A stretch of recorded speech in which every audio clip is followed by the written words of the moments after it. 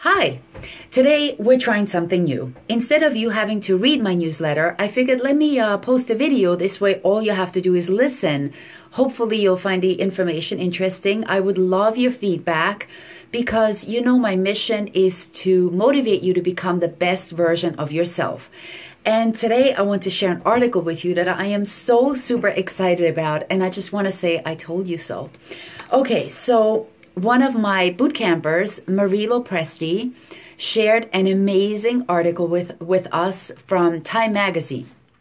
So this article, the headline goes, "Doctors, researchers, scientists, even ancient philosophers have long claimed exercise works like a miracle drug. Now they have proof." This is so exciting. So Dr. Mark Tarnopolsky, he is a genetic metabolic neurologist, discovered some incredible facts about exercise. So what he says is the most effective therapy available to my patients right now is exercise.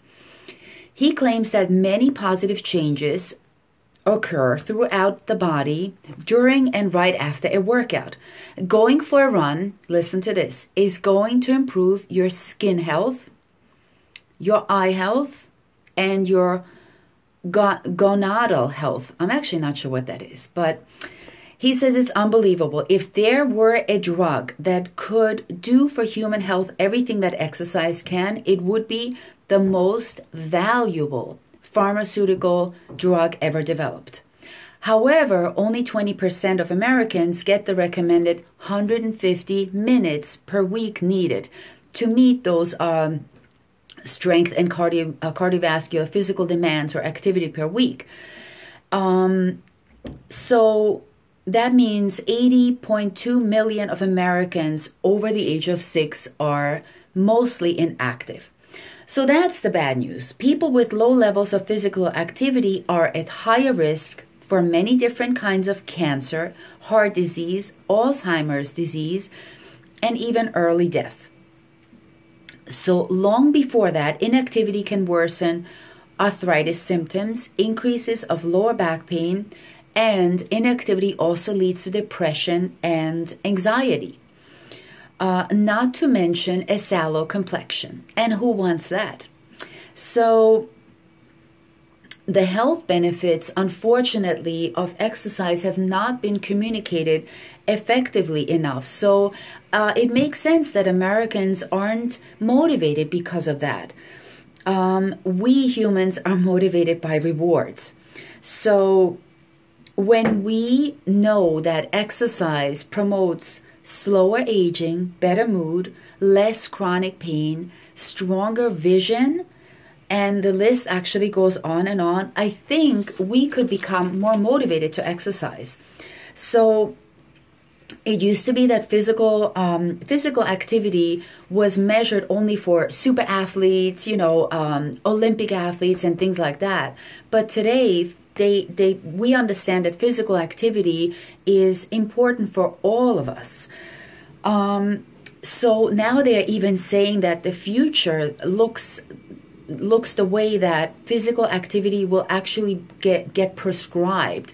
The doctor in the future supposedly will not just say to you, hey, exercise more, but there will be an actual prescription. Hello, that's where personal trainers, fitness experts come in. We know based on your assessment, what kind of exercise you need, how much the dosage should be, how many times a week you should be exercising to get all these benefits. So if you want help in figuring out how much exercise you need and what exactly to do, we're here to help you with that, of course, right? You don't need your doctor to prescribe it for you because the experts are right here in your back pocket. Now, the other thing is that actually, and again, this is so common sense. The only two forms of exercise you need are cardiovascular training and strength training.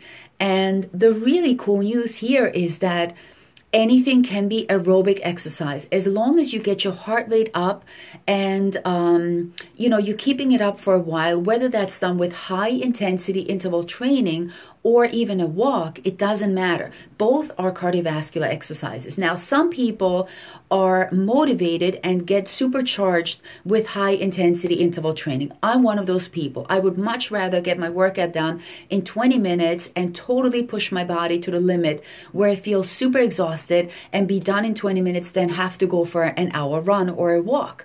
Now, other people might enjoy an hour walk more. And guess what? We both benefit from the same exact cardiovascular exercise.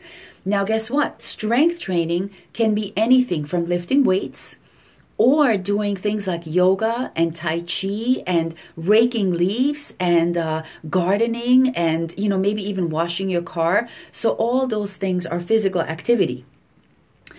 Now, the only thing this article points out, again, that's a little bit negative, is that exercise will not help you lose weight. Or I should say, you can't out-exercise a bad diet. So if your number one goal with exercise is weight loss, I would tell you that you also need to tweak your food intake tremendously because you just simply can't out-exercise a bad diet. And so just to summarize this, by the way, people who already are sick or suffering from some type of diseases, this article says, whether it's type 2 diabetes or heart failure, or even people who suffered from strokes, all those people pregnant, not that pregnancy is a disease, but it used to be like, oh, you have to take it easy when you're pregnant.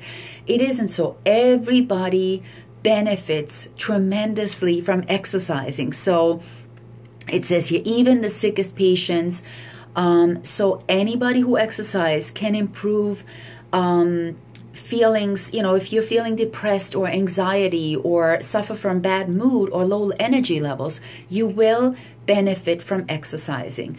And if you think this information is overwhelming and you're just not ready to get started, or you just don't have 150 minutes per week, don't worry about it. I want you to start on a very small level. If you can do it for 5 minutes a day, then do it for 5 minutes a day.